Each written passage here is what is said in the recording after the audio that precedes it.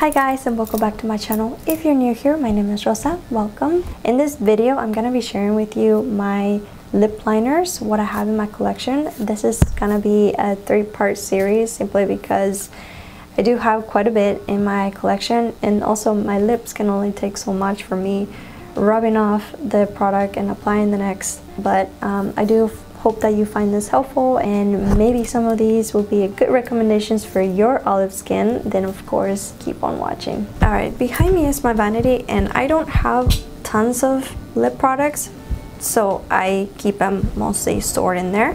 And I have my lip products separated in categories. I have them in lip liners, liquid lipstick, and just regular lipstick and glosses. So the first category that I have here that I'm going to share with you are my lip liners. Pretty much all of my lip products are in the drugstore category, just because I don't like to overspend that much money into lip products. I believe I only have one product that is more in the higher end, but I will share with that which one that is. So all of these here are from Essence. 3 of them are from the Stay 8-Hour Lip Liner, and these are waterproof and they come with a sharpener. Actually, I lied. I have 4 of them.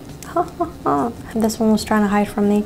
The easiest way to go about this video is for me to tell you the name of the shades and then show you a close-up of what they look like on my skin. The one that I have right at the moment is called Because Duh. This one is one of my go-to colors. It does lean on the cooler side for me. The next one I'm showing you is called Tea Time. This one is a warmer color compared to Because Duh. I'm not really good at describing the colors, especially when I don't have the color description in front of me. I looked on their website and I don't see a color description, so I do apologize about that, but I hope that the videos are helpful to you. Next one I have is called So Default. This one leans on a more rosy, pinkish color compared to the first 2. And then the next one I have is Mood, and this one is definitely pulling very warm and very pink.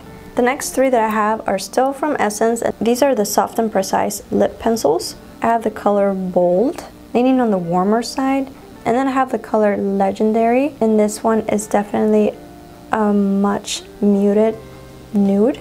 Then I have the Soft Contouring Lip Liner, and this one is in the shade Peachy Keen, and this one is the lightest out of all my lip liners. So this one doesn't work the best for me if I just use this color alone. I definitely have to add some sort of gloss or mix it up with another color.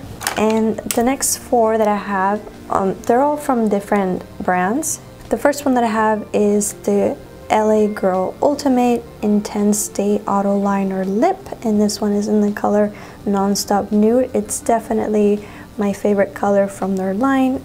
I have a bunch of these in my professional makeup kit. The next one I have is from Milani. This one is the Color Statement Lip Liner, and this one is in the color 03 Nude. Next one I have is the Believe Beauty Long Lasting Lip Liner, and this one is in the color Almost Rose. Definitely a cool color. And lastly I have the Jaclyn Hill Lip Liner, and this one is in the Butter Pecan. This one definitely leans towards a brown color, and it's just beautiful by itself. So this video has only focused on my lip liners. Next video I will be sharing with you what my liquid lipsticks are, and then what my glosses slash regular lipsticks. Let me know in the comments if you have any of these lip liners in your collection. So I hope that you found this video helpful. So if you like this video, then of course don't forget to give it a thumbs up, and don't forget to subscribe to my channel so that you don't miss out on the next video that I get to upload. Make sure to also check in the description box for more details, and I appreciate you. Thank you so much for watching, and I will see you on my next video. Bye.